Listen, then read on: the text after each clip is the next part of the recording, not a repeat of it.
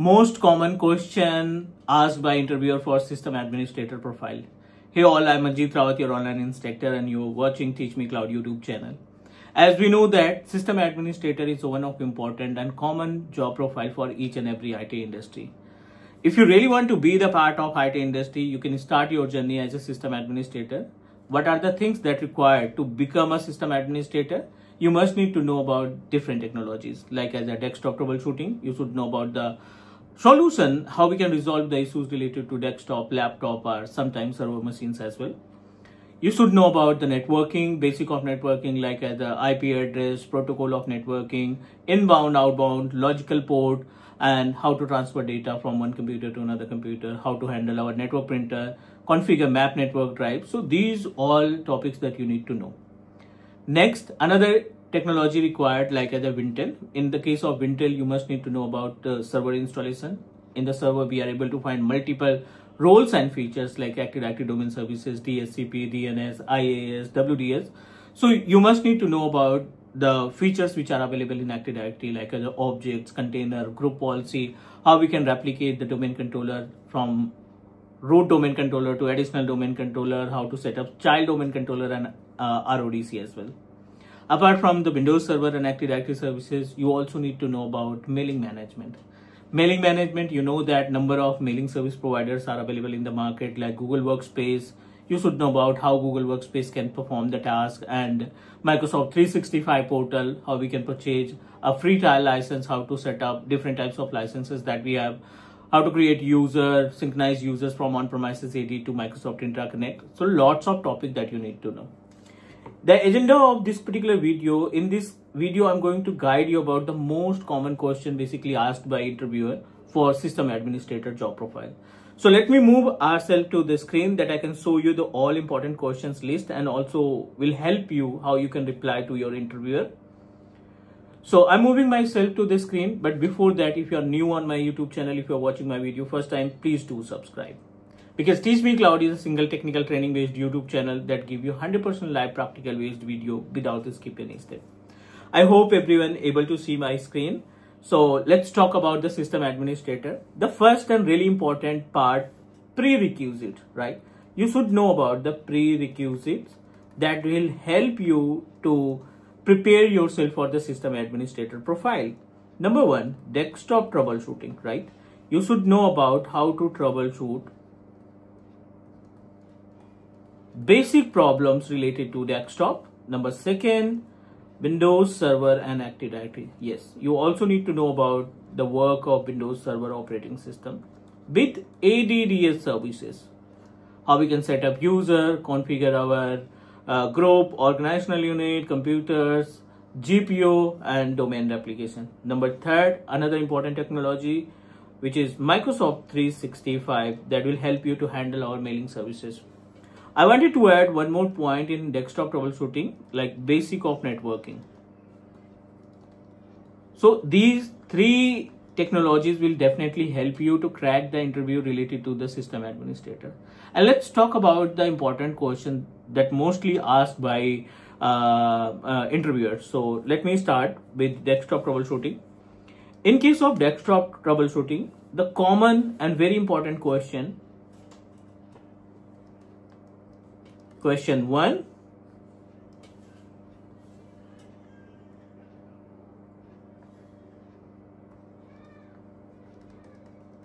what is RAID system, right? You should know about the work of RAID system and also define the types of RAID. This is common question because the system administrator responsible to set up a hard drive to store any data, like you are responsible to take care of the storage part. So you should know about the concept of RAID system. So let me help you to understand about the concept of RAID system. As per the name suggests, redundant array of independent disks. This is RAID, and as per the name suggests, the work of RAID system, whenever we combine the hard drive, one hard disk to another hard drive, or more than one hard drive connect together, so which is a part of RAID, that will help us to increase the space, and that will also help us to protect our data. Number of RAID systems are available. In single word, you can say that if anyone asks you question related what is RAID, So RAID is a redundant array of independent disk which is responsible to protect our data. We can use our RAID system to set up a SAN storage or NAS storage. For both the types of storage, need to establish our RAID system. Apart from this, you should know about the types of RAID, so which is categorized in multiple parts, like as a RAID 0. Second one is RAID 1, RAID 5, RAID 6, and the last one is RAID 10. These all are the common RAID system that you need to know, and I'm going to guide you about the work of these RAID system. Let's start with the RAID 0. So basically RAID 0 is applicable to just add the space from one hard drive to another hard drive, categorized in two different parts. One is spanned volume, yes, one is spanned volume, and second one is striped volume. The meaning of spanned volume, let's take an example. We have two different hard disks with different capacity, like 200 GB plus 200 GB, and it will combine the space and will give us a 400 gig final space. Means you can store data up to 400 GB. No data security. Definitely it will not provide any kind of data security or high availability. It will help you to just combine the space from one hard drive to another hard drive. Second important part, for example, we have two different hard drive with different capacity, like 300 GB and 200 GB. And this time I'm going to set up our striped volume. The final disk will be 400 GB, because in case of striped volume, it will always select the minimum hard disk space. You will get final hard disk space up to 400 GB, but 2x speed of data transmission. You are going to write data, you are going to read the data from 400 gig of hard drive. Definitely it will provide you high data transaction speed. But again, no data security in case of spanned volume. Another important part, RAID 1. So RAID 1 is basically also considered as a mirror volume, right? So as per the name suggests, the meaning of mirror volume, two different hard disks available, maybe with same capacity, 500 GB and another hard disk with same capacity, 500 GB. Final disk space will be 500 gig, because it will set up a kind of mirror volume. Means data security. Definitely if you want to protect your data, you need to proceed with mirror volume or RAID 1. The same data, for example, you are going to upload data from your base machine. You uploaded one data in disk 1.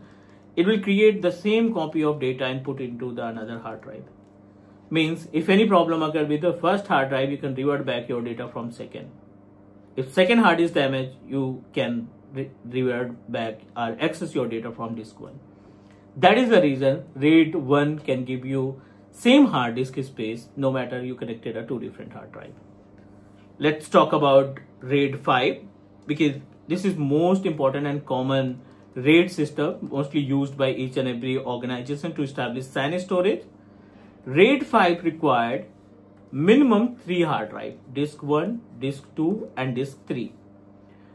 I'm going to use same disk space, 200 GB plus 200 GB and again 200 GB, right? And what will be the final disk space? The final disk space will be 400 GB.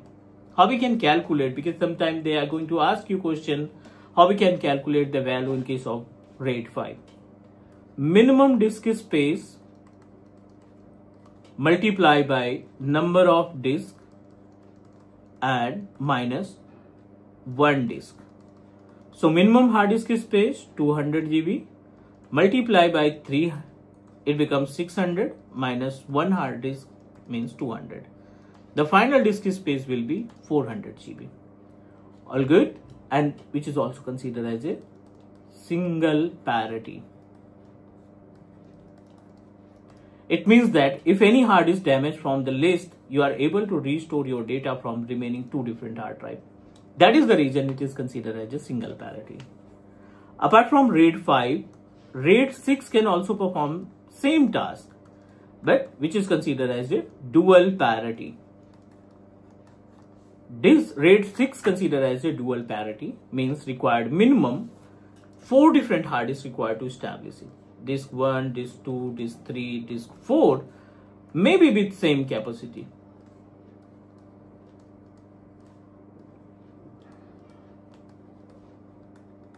And the final hard disk space that you will get to store your personal data up to 400 GB. All good. I hope everyone able to understand. But it will provide you dual parity, means if any two different hard disks damage from the list, you are able to restore the data, or you are able to access your data from remaining two hard drive. This is the actual work of RAID 6. The last RAID system, you can say that RAID 10. Important, you must need to know about the use cases of RAID 10.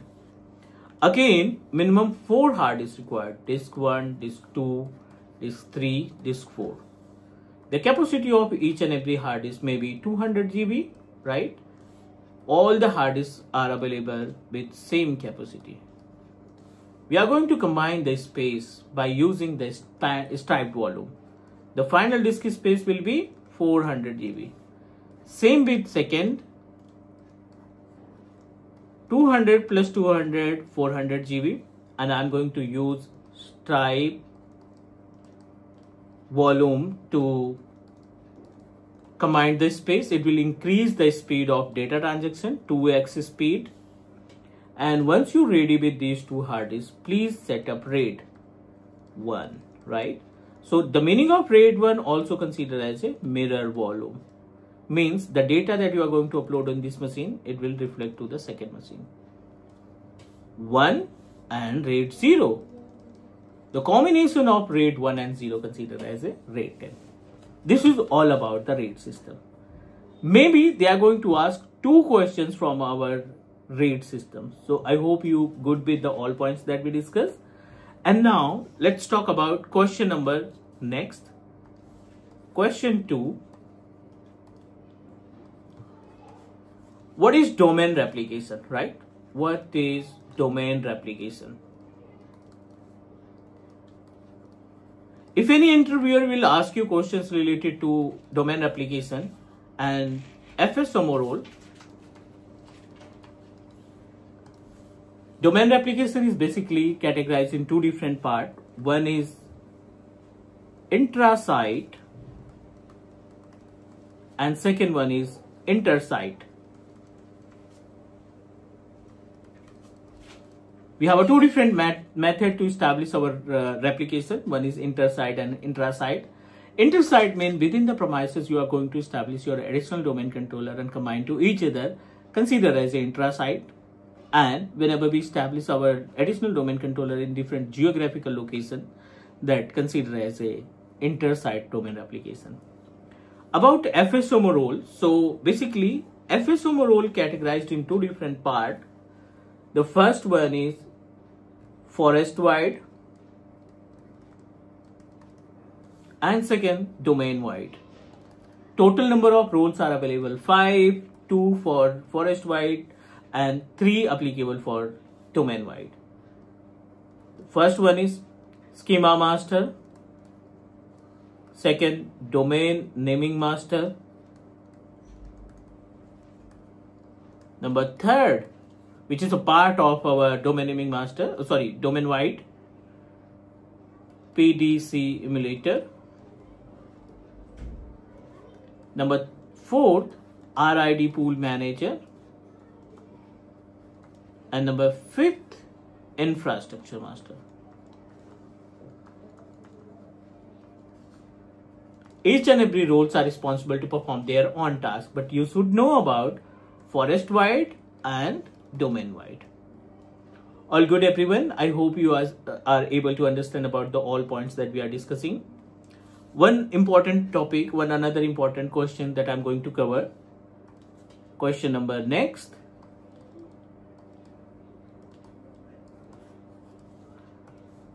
Related to Office 365.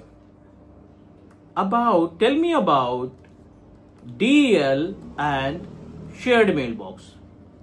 Or maybe they are going to ask you question related to what is difference between shared mailbox and distribution list.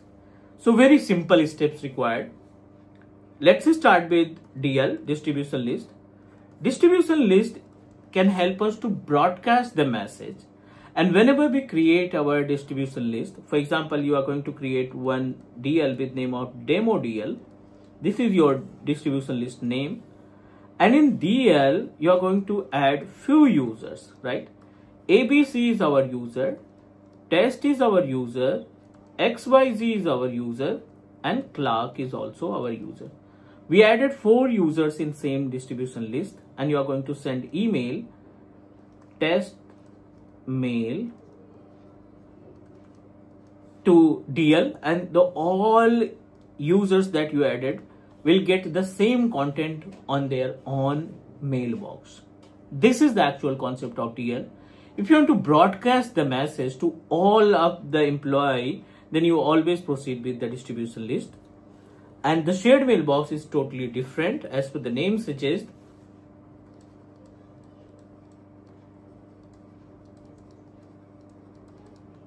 shared mailbox is a type of common mailbox which is applicable for multiple users. Like you are going to add one user with name of GCP, one more user you added with name of Alibaba and AWS.